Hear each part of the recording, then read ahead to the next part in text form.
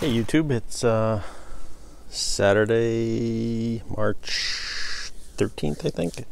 So I'm going to take a little break from the blower, which is in the shed here. So I'm just going to take a little bit of a break. There's a few things I need to do with that.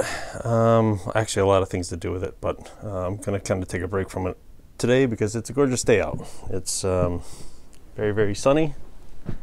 And I haven't tilled the garden. I haven't turned the garden over in a while, and I've thrown tons of leaves in it. So the plan is to get the rotary plow hooked up to my 5665 and do a little plowing with it. So I don't think I've ever used this rotary plow. I've used it with the cultivator, and I used it when I first got it. So I've since put larger wheels on it. The first time, one of the first videos I did with this was rotary, or the cultivator, and it would bottom out a lot because the tires were on the small side. So I put these on, which are, I forget what size. These are 5.75 by 8. Yeah, these are a little bit bigger than the other ones, which are smaller. So I forget what those are, but these are definitely on the larger side. So I use these on the snowblow, and they definitely seem to be better. And actually, on the last snowblow video that I used with it, someone gave me the advice because I was, it was the Pro 16 that had a lot of problems snowblowing. I was just getting no traction, and I happened to talk to my friend of mine, and he said he's never had to put chains on his, and he's got a driveway probably about the same as mine, maybe a very mild incline on his, and he said he's never used chains, and he said what he basically does is just keeps the tires slightly deflated, and he said no problems. And then when I ran this in a couple of videos ago, did not have chains, and it seemed to work fine. So right now the plan is to eventually get chains for it for snow blowing, but don't have to this year because it seems like there's a strong possibility we're not getting any more snow. So let's set the camera up and get this bad boy on.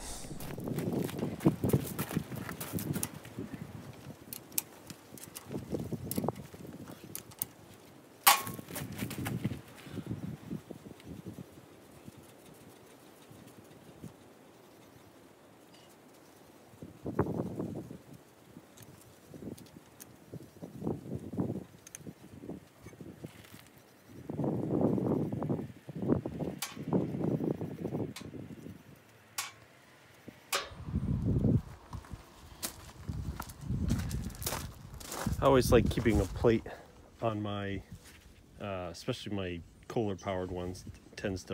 Oil tends to pour out the front, but I have 3 or 4 of these type plates.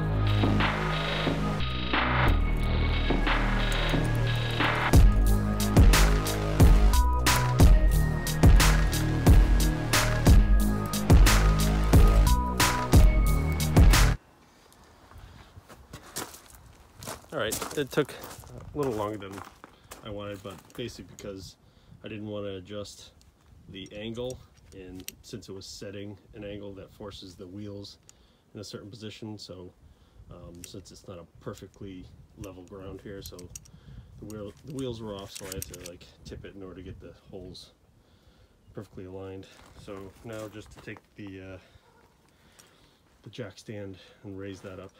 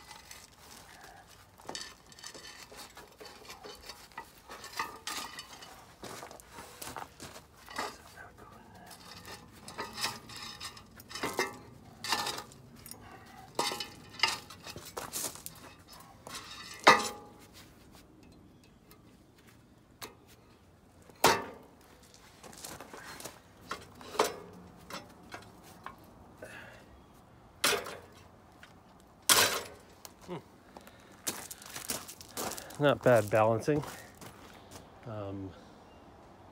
That's a nice balance on it, but we'll find out when we get it running. So I'm just gonna check the oils and everything, and then we'll get her started. All right, let's get this bad boy started.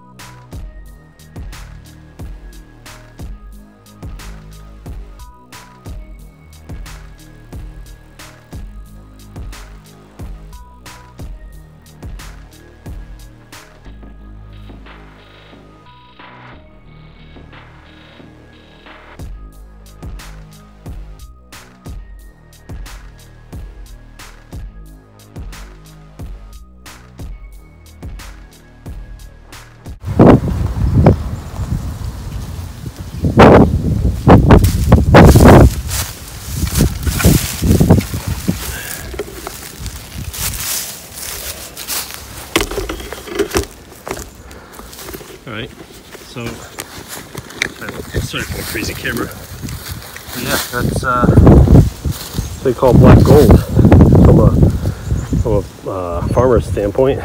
Stuff is about as dark as you can get. No rocks. I've rock picked it over the years, so majority of them are gone. So it's pretty deep. I gotta rake that out, smooth that out. I'll come back in the spring, basically run the tiller on it just to smooth it out. But I basically wanted to turn over the leaves and get the leaves buried a little bit, move stuff around, let the organics and the worms and stuff start you know, waking up. I'm sure a lot of people will just be like, oh, you've killed them all, but I'm okay with that. I gotta move some, you know, get this stuff buried. So, but we're looking good. We're getting ready for spring. Looking forward to it. All right, thanks for watching.